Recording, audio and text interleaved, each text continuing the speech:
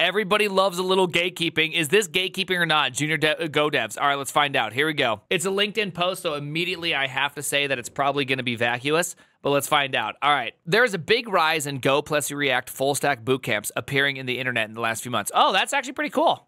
Hey, okay. I mean, at least I find that to be a positive thing. First off, my mom's not vacuous, okay? This is a good place to go. Hey, at least, hey, we're getting Go. I'm not saying that I love React, but I'm saying at least the thing that, if this statement is to be believed on face value, one thing I really like is that we are integrating languages that are designed with a specific purpose. And I think that that's really good. I think Go being a web server language makes it really nice to write web servers in.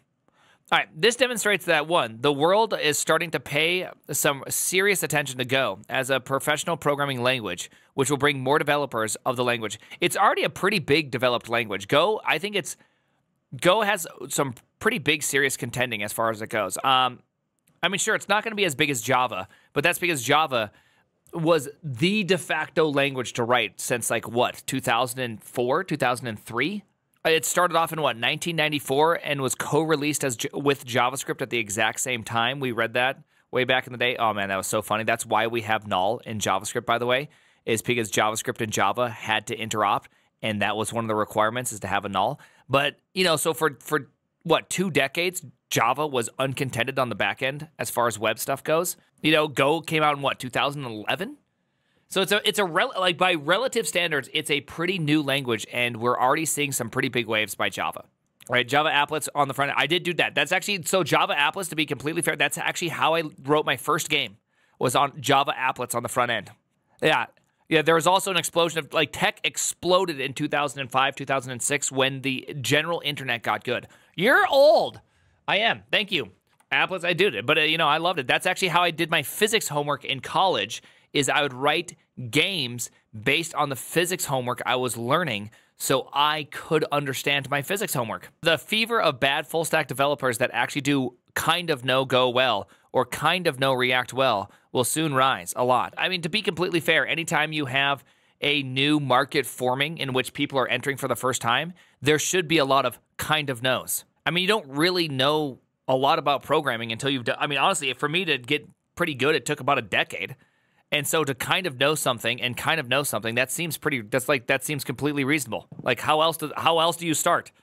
There will be a lot of people I'll be denying during interviews because they don't know what is the underlying type of slices and maps in Go. Also, I don't think that you needing to know this can make you an effective programmer or not. I think this makes a lot more sense if you're programming manual memory management than it does if you're not programming manual memory management. And the reason why I say that is that in Go, you don't really think a lot about your memory slides or your memory size.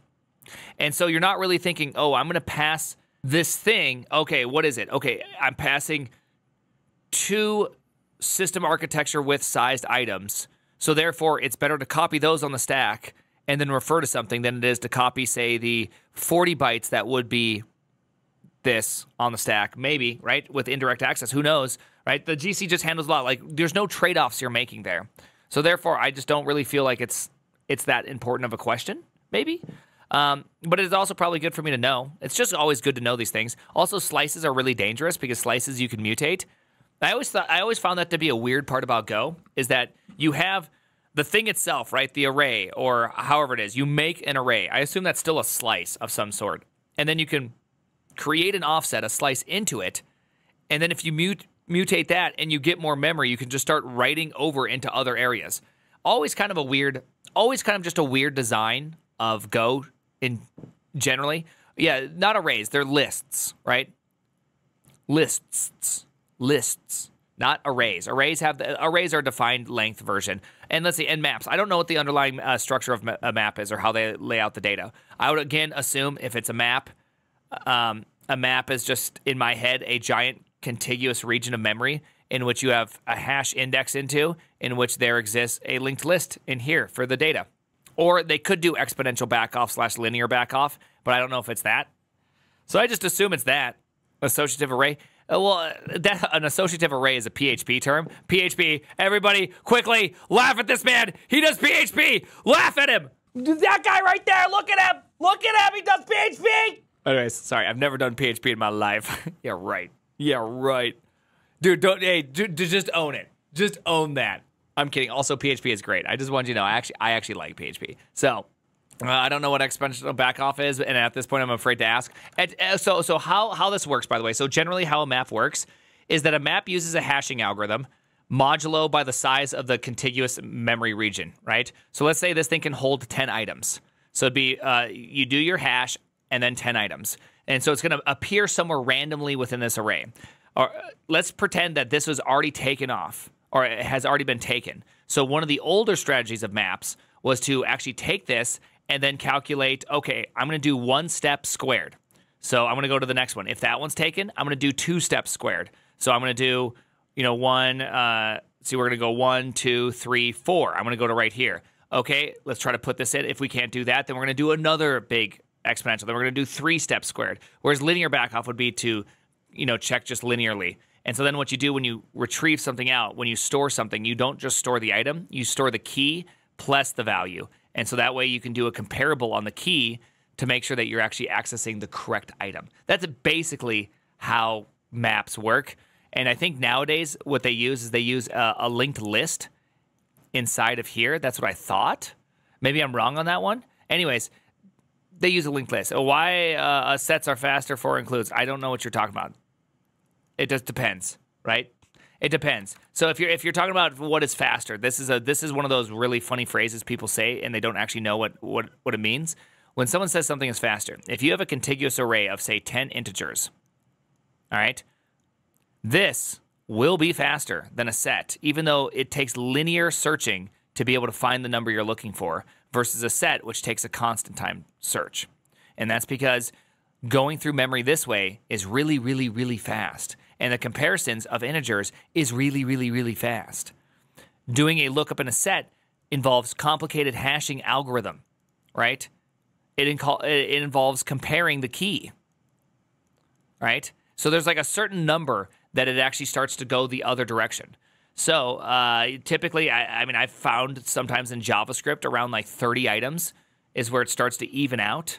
Like if you have 70 items in your array, you should probably be using a set. If you have 10 items in your array, you should probably be using an array or a list, really. Yeah, with 10 integers with SIMD, that's like 10. Yeah, that's instant. So, anyways, this is interesting. Let's see in Go that actually don't know how to work with pointers and why. That they don't know how to implement and use interfaces, and let's see that they don't write Go following the language style, etc. I think some of those questions were good, right? If you're writing Go and you're going to get a job with Go, you should probably know what a pointer is.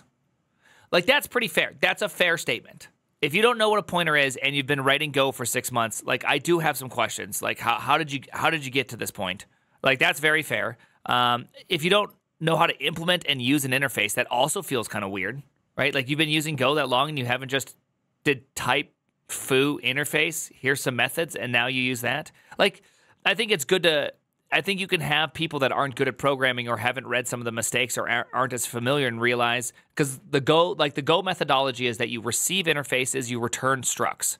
And so if you don't do that, maybe they don't realize that. I programmed Go for the first 3 months, 4 months of Go on stream. I never knew that rule. Right? Who the hell doesn't know what a pointer is? Pointers are a very difficult first thing to grasp. And even when you think you get it, you kind of don't feel like you get it for a long time. I struggled with pointers for the first little bit. I had to think about it. I had to think about it for a little bit. All right, don't be a full stack developer. Choose a tech/field and stay with it. It will make you a much better developer. Right? I just simply disagree with that statement in general. I don't think there's anything wrong with being familiar with a lot of spots. Now, I think you should try to be good in one specific area, but you shouldn't shy away from other areas, right? Like, right now I'm building a game and integrating ChatGPT and integrating Twitch chat. I think it's more fun. I think life generally is more fun when you can actually do a lot of things, right? I think it's less fun when you're always just like, I'm the CSS god of all time, right? It's just like, I'm not sure if I don't know if you really want to be the CSS god of all time, because then Tailwind comes by and then everybody's like, I don't know who you are, CSS man. Get out of here, CSS man. And then, I don't think you should put all your eggs in one little basket and then that's it. Color, red, display absolute top, 0, left, 0. I'm CSS. I am CSS. If it is the front end, put effort into NPM. Okay, that's first off, that's a crazy statement. So I wouldn't hire you if you said you want to be in front end, put effort into NPM. If that's the first thing you list as like, just like you wouldn't hire someone that doesn't understand the underlying data structure of a slice and a map, if the first thing you associate with front end is NPM, I would also not hire you, because that's crazy. Put all your effort into package manager. I know nobody cares about NPM. Nobody does. Okay, most people NPM install and then never look at it again and hope that it doesn't work, and then every now and then you delete your node modules and you reinstall it. Like, that's it. Sass, I thought Sass was dead. CSS, isn't that the same thing as Sass pretty much at this point? JS, that's classic. TS, okay. HTML, odd that you would even focus on that, honestly. I'm going to be real, and maybe I'm just ignorant, but I thought you just use divs when it comes to HTML. Am I wrong on that? Not for accessibility! 90% of the time, though, right, it's just divs. Am I wrong on that? It's like 99% divs, and then you have to have some accessibility ones that you want to, like, you put a section. And section is just div with some implied behavior. Area hidden on body tag. Not false. Example of multi-select component. Div hell. Yeah, I would believe that. All right. Let's see. If it's backend, put effort into Go. Good choice. Postgres, Redis, Keyval, Mongo. Odd choice, Rabbit, Kafka, Docker, and at least AWS. Okay. I mean, that's just a list. I'm sure there's a lot of different lists you could really, if you wanted to do backend, you could do backend quite a few different things, right? Elixir probably. Honestly, if you really wanted to get good at, if you really wanted to be hired as a DevOps person, probably knowing AWS is probably not a bad idea. Like, real talk, it's probably not a bad idea. Technology in general is mostly built on top of serious tools that do one thing and one thing well. Doing all will make you never deep dive in any of the topics for real, except at the cost of the other techs you know. Development stacks evolve and grow fast. Reduce the scope of what you need to keep an eye for. Edit, as in during. One of my statements because people forgot that in mean during.